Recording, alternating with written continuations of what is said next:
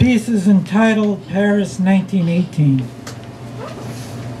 I see Paris 1918 in the stream of manhole covers down on Columbus Circle when the music was sweeter to the ear and the smell of art didn't emanate from the advertising firms with their resentments of those who surrendered to the clinics. Do you know this idiot romance?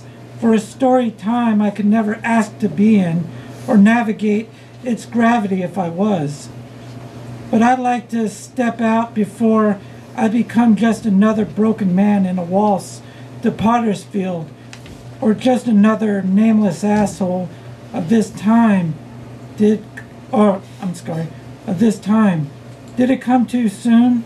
Did it come too early, or did I come too late? After all, the bathrooms of cheap hotels sat empty then without meaning.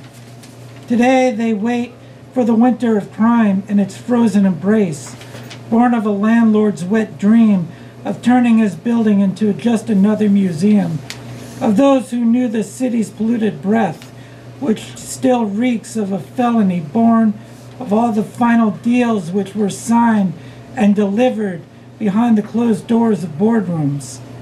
Anxieties had a different color then, not black like the late December snow of New York, but the dead white prick of an opium dream. Will I still long for the escape when the alcohol is all gone?